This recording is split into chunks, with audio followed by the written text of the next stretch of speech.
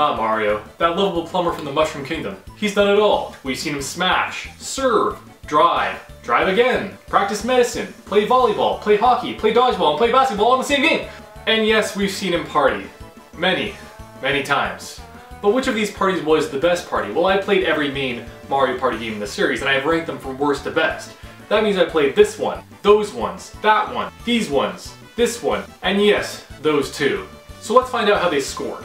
Quick note, if you didn't notice, I will only be rating the console versions of the Mario Party series, meaning that Advanced, DS, and Island Tour won't be in it. If you really want to know though, DS rocked, Island Tour was meh, and Advanced was a pile of shit. Alright, let's party! Number 10.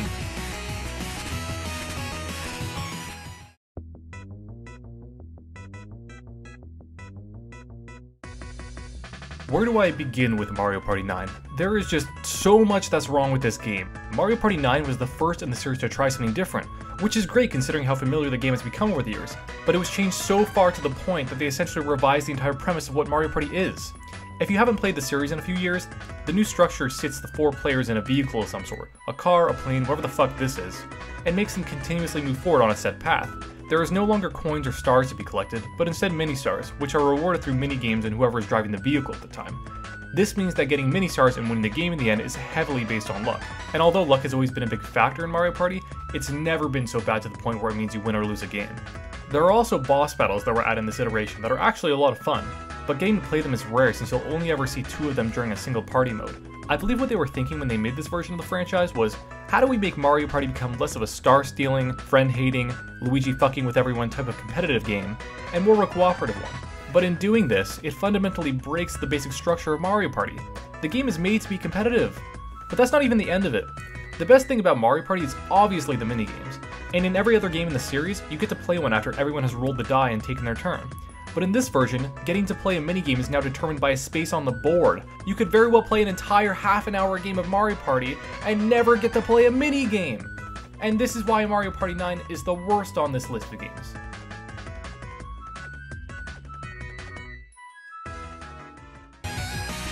Number 9. Mario Party 8. This was the first game on the Wii, and because of that, it held a lot of potential, but it ultimately fell short. This game really left me feeling unsatisfied after I bought it back in 2007. The maps were hit or miss. Some were okay, but others like Goombas Booty Boardwalk were so dull and tedious. It was literally a straight line. The mini-games in this one also have to be some of the worst as well, and pretty much all of them use motion controls in some way or another. Whether it was flicking the Wii remote, twirling it, or jacking it off, there's no getting away from it. You can't even pick your character without raising your hand up to the screen. It's so annoying. I'm playing video games, damn it, I don't want to be active. I don't even know why. There's also this shitty copy-paste version of Wii Sports that made into the game, but somehow it's way worse. It's impossible to tell where the ball is going to go, it just does what it wants. The game just feels so bland and empty, and I really hate having to do this motion bullshit literally every second. Seriously, you can't even use A to hit the dice block, you have to flick the controller on every single turn. You suck, Mario Party 8. Number 8. Much like Mario Party 7, Mario Party 5 didn't do a lot to bring anything new to the series. It pretty much just crammed in as many modes into the game as it possibly could. Volleyball? I thought this was Mario Party. Hockey? What is this, a card game? What the fuck is this shit? Anyway, the game itself was pretty basic, but with a new gimmick. Capsules. Nothing too special. The maps were pretty decent, but not very memorable, and most of the minigames were actually really good, although there were some that were just plain ridiculous. Especially this one. Alright, so all I have to do is jump, I guess? Oh, okay. Alright, second attempt, here we go. Holy crap. Okay, third time's the charm. What the fuck? This minigame is pretty much impossible to win if you're one of the 3 on the panels. Honestly, I don't think I've ever seen what's at the bottom of the screen. But I digress. Let's get into some of the side modes that I mentioned. In the extra section of the game, there actually is a mode with volleyball hockey in this card game. They're all okay for a bit, but pretty pointless additions to the game. And then there's this mode, where you get to make a robot then battle with other robots. I don't know who at Nintendo was like, hey guys, you know what Mario Party needs more of? Robots fighting other robots. Because that's what Mario Party is about. Once again, it's fun for a little while, but still kinda pointless. This was a mediocre Mario Party at best. On to the next one. Number 7. Mario Party 10 suffers from much of what the 9th did wrong without fixing many of the issues. It once again keeps the everyone moves together gameplay of the 9th and doesn't add all that much otherwise. There's a new mode called Bowser Party that allows a 5th player to join the game as Bowser using the gamepad. In this mode, the team of 4 all roll their dice at once trying to move the car away from Bowser. Then, Bowser rolls his 4 dice, hoping to roll a higher number so that he can catch them. If he catches them, then a Bowser minigame begins and he has the chance to take away their health points. The mode is actually really fun, but it seems to heavily favor the player who is Bowser. Dad, you can't catch up to them on a roll like that. I'm gonna let you re-roll that one? How is that fair? There's also a 3rd mode called Amiibo Party that seems to be a watered down version of the original games, complete with stars, coins, red and blue spaces, etc. The maps in this mode are limited to whatever amiibo you may have, so if you own a Yoshi amiibo and you want to play on Rosalina's board, you can't. You need to go out and buy a Rosalina amiibo, if you can even find one. This mode seems incredibly pointless and more of an excuse to make the player go out and buy Nintendo's figurines if you didn't get it bundled with the game. As without them, the mode isn't even playable. Although I'm bashing it quite a bit, this version of the game is actually one of the better Mario Parties in recent years. It's the prettiest looking in the series to date, and bonus points for being the first game to feature Donkey Kong as a playable character since the 4th, as he was one of the original 6 characters. When you do get to play them, the minigames are pretty damn good, especially the Bowser ones. But the problem with Mario Party 10 is, much like the 9th, it's still too far from the original games. There's no room for strategy anymore. You can win every minigame, yet still come in last place because of bad luck. And one final note, why is there no online multiplayer by this point? Number 6. Mario Party 7 was actually not a bad game, but something about it felt so lackluster, like it was missing something. The intro to the game just seems so half-assed, I cringe every time I watch it. Mario here gets invited on a cruise for him and his friends, and that's pretty much it. They're the kings of the world? Oh god, somebody actually wrote this down and put it in the game. Anyway, the game's gimmick was that it had this 8-player mode where 2 people would each hold the side of a GameCube controller. It seemed like a decent idea, but if you're playing Mario Party, I don't know how you would possibly find 7 other people to play. Seriously, who the fuck has 7 friends that all want to play Mario Party and want to share controllers? The game also brought back the microphone from the 6th game. I found it in my closet, I hope it still works. 3. Circle. Square. Holy shit, this thing works better than Siri. Siri, take a note. The Mario Party microphone actually works pretty damn well. Sorry, I didn't get that. God damn it. Other than that, this Mario Party didn't have much else to offer. Everything else was pretty basic. You can skip this one. Number 5. There's something that just can't be redone about the original Mario Party. This is where it all started. The first Mario Party game released back in 1998, and at the time, nothing ruined friendships like this did. The game started only 6 characters: Luigi, Wario, Donkey Kong, Mario, Princess Peach, and Yoshi. And the plot, if you can call it that, revolved around all of them arguing over who is the biggest superstar. The game introduced the basic premise of what Mario Party is, collecting as many coins as you can so you can spend them on stars and become the superstar. The original Mario Party is just filled with so much nostalgia and wonder. The minigames were all pretty amazing, and the boards were simple but fun, although there was this bullshit space that could really just ruin your whole day if anyone landed on it. It pretty much just said, hey, you know that stuff you've been collecting? Well, now it's someone else's. An issue with the game, however, was that some of the minigames had the player rotate the analog stick as fast as they could, and most people such as myself found it easier to use the palm of their hands to do this. This led to many blistered hands and complaining parents, and as compensation, Nintendo sent gloves to anyone who complained to the company. But Nintendo didn't actually factor in what this did to their controllers. This green one I had as a kid is ruined because of those goddamn minigames. The stick just doesn't bounce back anymore. Regardless of this, however, the game was still pretty amazing. There was so much to find. Every track of music in the game was available to listen to in a jukebox in the settings, which is an actual location in the game, not just in a menu. You could buy new maps with stars, and there was even this toy fly guy that you could wind up and see how far you could get across the room. Here we go, this thing is gonna go so far! And although it had its flaws, we wouldn't have any other Mario parties without it. Number 4. I went back to this Mario Party remembering nothing about it except for it being awesome, and boy was I right. Jesus, 2007. This is quite possibly the last great Mario Party. The game was the first to add the microphone attachment, and just like in the 7th, it worked really well in this one too. The game also had this day and night cycle for every game board that changed the repetitive gameplay for the better, such as making stars cheaper during the night.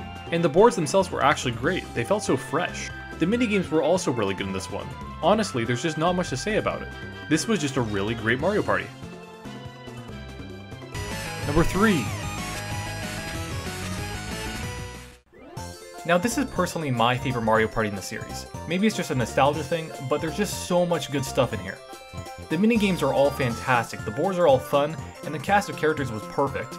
You had the original 6 plus Daisy and Waluigi. And who doesn't love Waluigi? But that's not to say it's not without its flaws. This is what I would call the tipping point for Mario Party. By now it didn't have that Call of Duty syndrome where one pops up almost every year. It was the first game on a new generation of console, the GameCube. I remember getting it as a kid and noticing the drastic difference in graphics compared to the games on the N64. Watching Donkey Kong here hump the air in a crisp 480p, all the more satisfying. This was also the first game where they started adding gimmicks, mainly the Mega and Mini mushrooms. The boards had these spaces that were just layered all over them. The odds were that you were going to land on one, and when you did, it was pretty much just random if you were going to get a big or small mushroom. Aside from that, I found this Mario Party to be just fantastic. These Bowser minigames were also some of the best. In this one, Bowser gives you a list of fruit he wants to eat. If you bring him the wrong one, you get singed. But not before he looks at you with those judging eyes. Holy Jesus. What is that? What the fuck is that? And the cute story mode where you get to see your character look at a constellation of themselves at the end, which is such a nice addition. Number 2.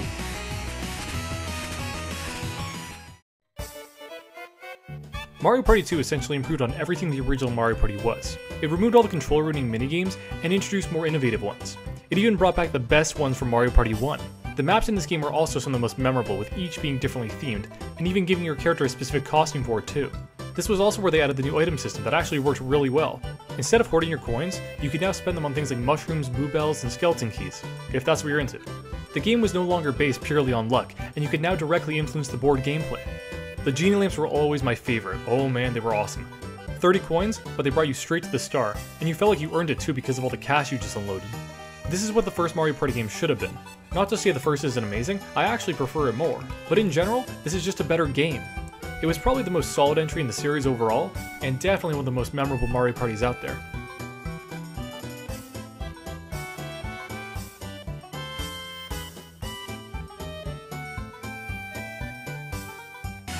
Number 1.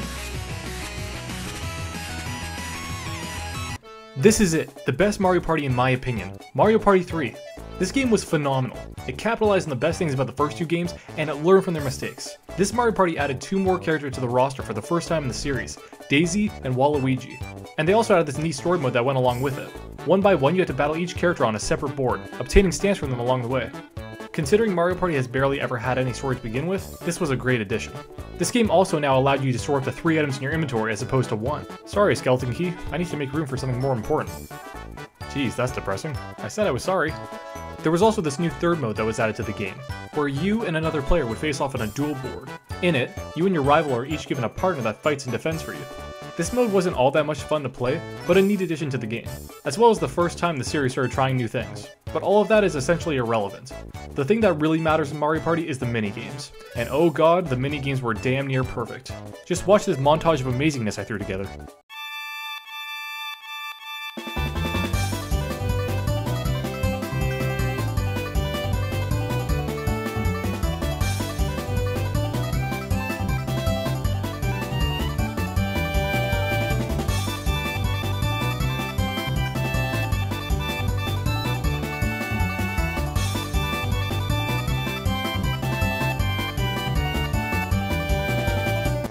Was that amazing or what? Of course it was.